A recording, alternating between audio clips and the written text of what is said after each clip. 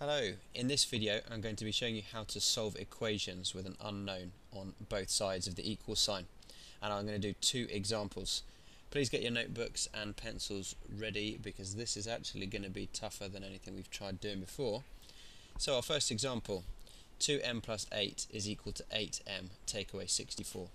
So what I mean when I say there's an unknown on both sides is that there is a variable, an unknown variable, on both sides of the equal sign. Okay, so for that reason it's a little bit trickier than anything we've done before. So where to start? We want to start by removing, let's say, one of the terms that has a variable in it from one of the sides of the equation. So what I'm trying to say is we want to be left with a situation where there's an unknown just on one of the sides, because then we can solve it in a very straightforward way. So we have an option. We can either take away 2m from both sides, or we could take away 8m from both sides. If I show you what happens with this example, taking away 8m from both sides at first, then we'll see what happens.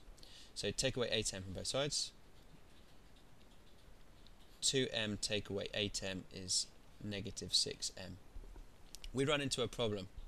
We have negative 6m, and then we have a new equation, negative 6m plus 8 equals negative 64. Where does that come from? It's come from up there.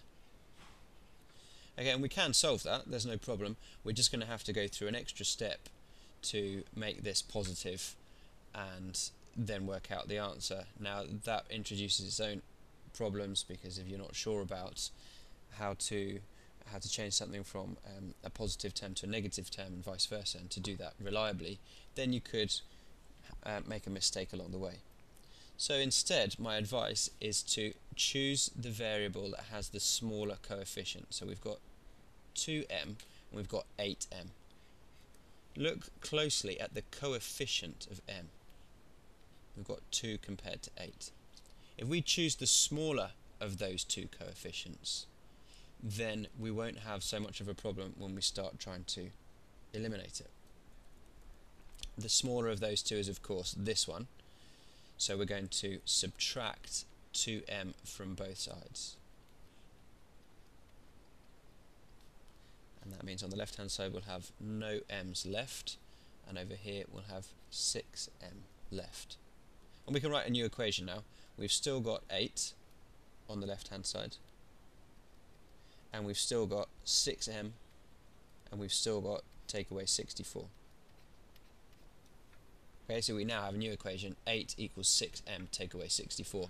And we can solve that in the way that we've solved equations before. So we would want to add 64 onto both sides, and add 64 on over here, and you get 72, and that's 0.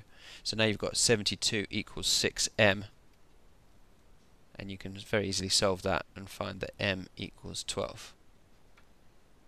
If you weren't comfortable with this step here, that's probably because you're used to seeing this part, the sort of answer, on the right hand side. And if that's the case, then feel free to just switch the sides round. So move this side over to the left. 6m take away 64 equals 8, and solve it in a way that you're comfortable solving it. Add 64, etc., etc. Okay, so just remind yourself what we did. We looked for the smaller of the two coefficients, and then we needed to subtract them from both sides. The reason why we needed to subtract them is because this is a positive 2m, and so we do the opposite in order to take it away. In order to remove it, we need to take it away. Had this been negative 2m, we would have had to add 2m onto both sides. But it wasn't, so we did it correctly the first time. Second example, we use the suggestion that I made just a moment ago about finding the coefficient, the smaller coefficient. We can compare 12s with 6s. We see that this one is smaller, so we'll deal with that side first. Take away 6s from this side, and what you do to the left, you do to the right, and what you do to the right, you do to the left. So we take away 6s from this side as well. you get left with 6s over there, and we can write a new equation. We've got 6s minus 5 equals 25.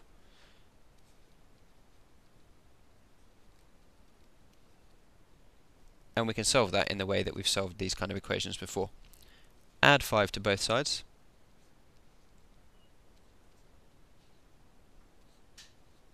And what you're left with is 6s equals 30. And then that solves to s equals 5, because you divide both sides by 6. Okay, so if I just write down one thing for you to remember, it's to choose